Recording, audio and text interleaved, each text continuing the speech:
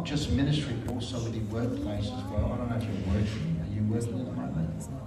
Bakery, but I'm looking at becoming like a counsellor or psychologist. There you go. Beautiful.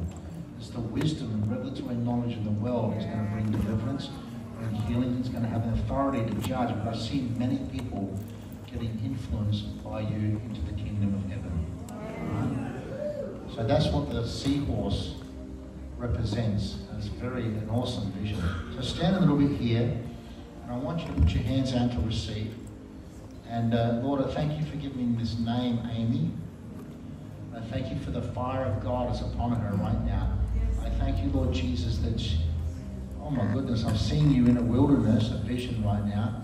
And God's saying to you, he's well pleased with you because you've been faithful in that wilderness. You haven't taken a second option.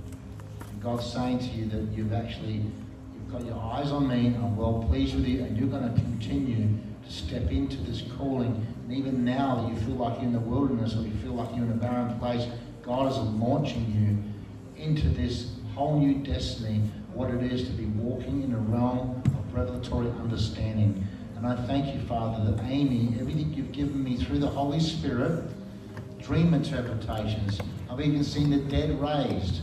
Lord, I've seen people coming out of comas. Lord, I've seen ears popping open, eyes opening. Lord, I thank you, Father, in Jesus' name, through the prophetic word, the prophetic oracles of God, I thank you for double portion of everything you've given me. Lord, I release it over this woman of God. And I thank you, Father, for the fire of heaven. The baptism of fire. Yes, God. Open our eyes to see right now, Lord, in Jesus' name. Hallelujah.